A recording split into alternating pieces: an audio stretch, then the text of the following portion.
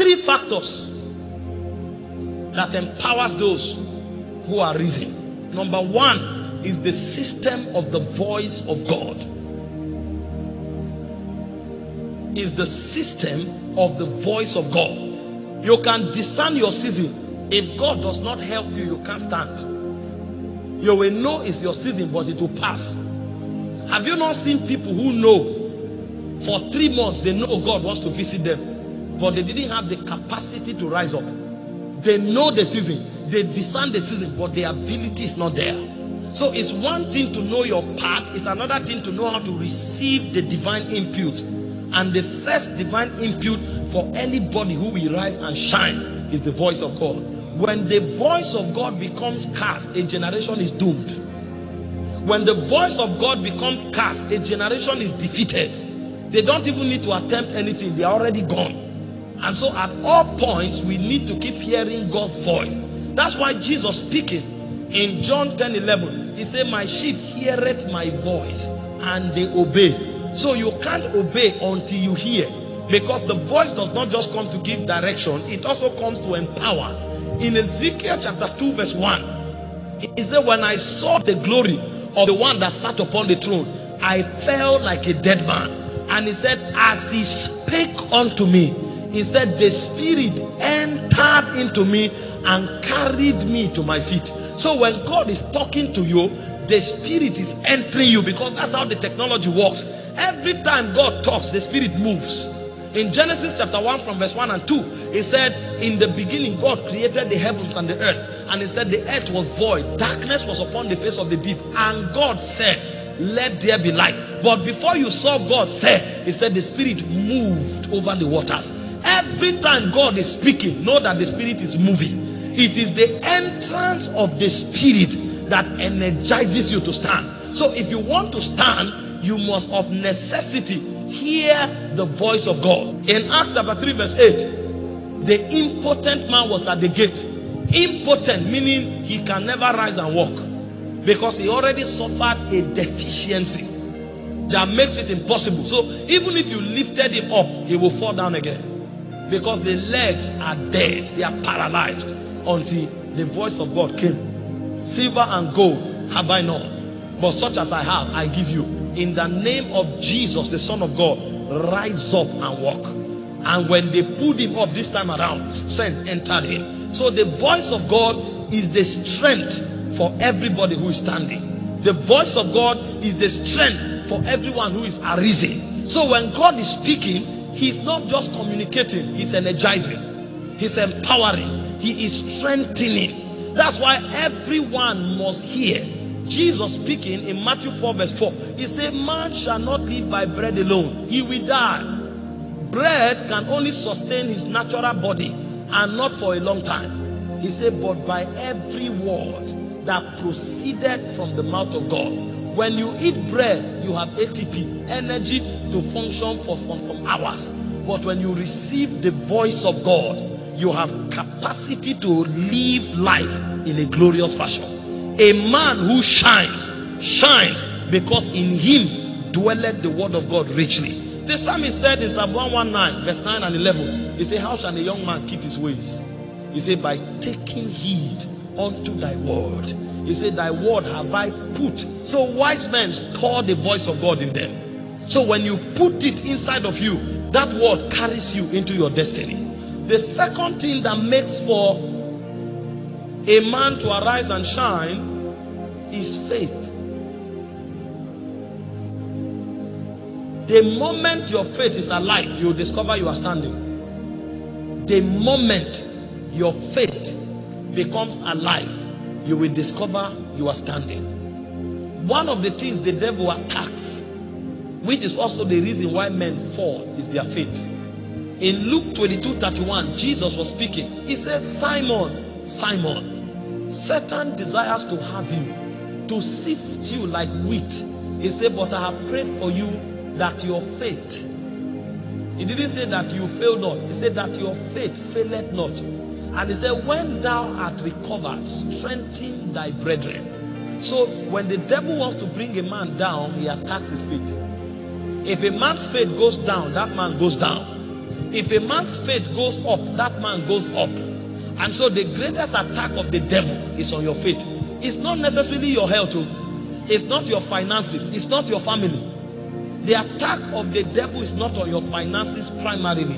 It's not on your health primarily. It's not on your family primarily. It's on your faith. Because your finances ride on your faith. Your health rides on your faith. The prosperity of your family rides on your faith. If your faith is destroyed, your health will be destroyed. If your faith is destroyed, your finances will be destroyed. If your faith is destroyed, your family will be destroyed. So one attack the devil is launching on the body and on individuals today is on their faith. So that you wake up, you no longer have conviction for the things of God. You wake up, the word of God suddenly becomes history to you. So much so that even when you are reading the Bible, nothing happens in your heart. Because the devil has created scenarios and circumstances that undermine the reality of God so much that you think these things don't work. That's why you hear people, when they talk the word of God, they say that's good, but let's face reality. What do you mean reality? You tell somebody about the word, they say, my brother, I understand what you are saying. No, you don't understand it. A Christian will tell you, I understand this thing you are saying, but let's face reality. What is reality, sir?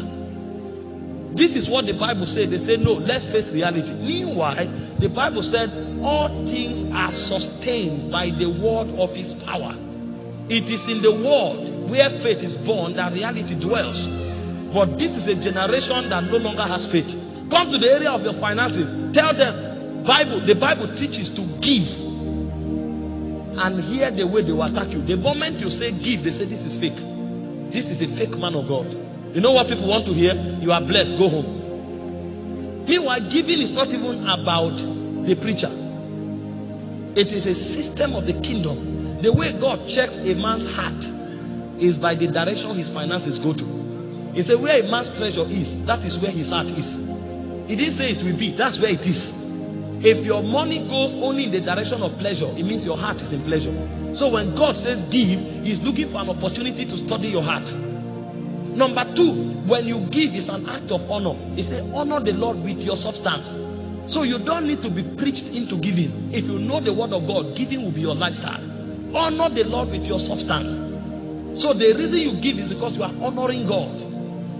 But you see a generation without the word of God, they want to follow the philosophies of the world. And when they run into disaster, they want to force God to come and intervene. Whereas God has principles. And so Jesus was speaking in Luke chapter 18 verse 8. He said, when the Son of Man returns, will he still find faith on earth?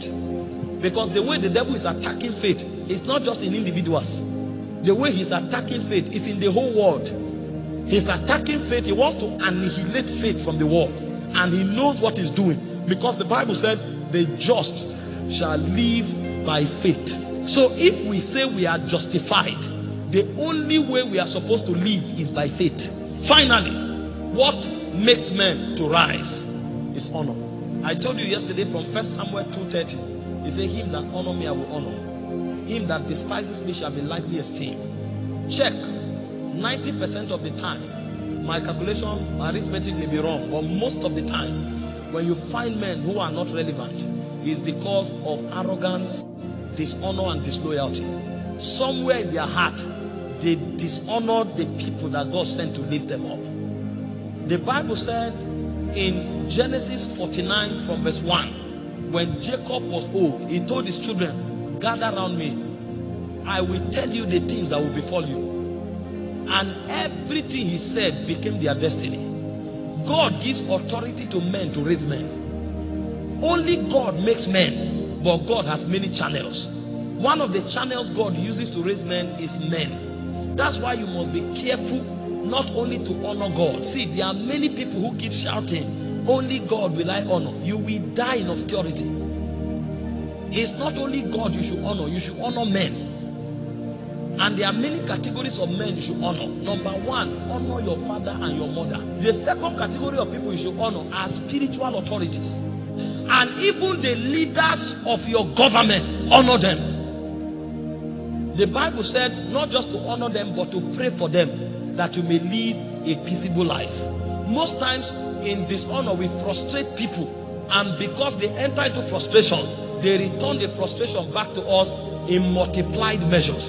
and you find people suffering and dying. See, if a man has entered the place of power, quickly start praying for him. At least if not for anything, let him have sense.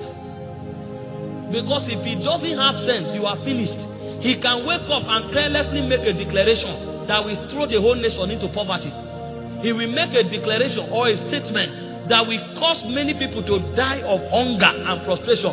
Pray for them. Let them have sense. How do you rise in this kingdom?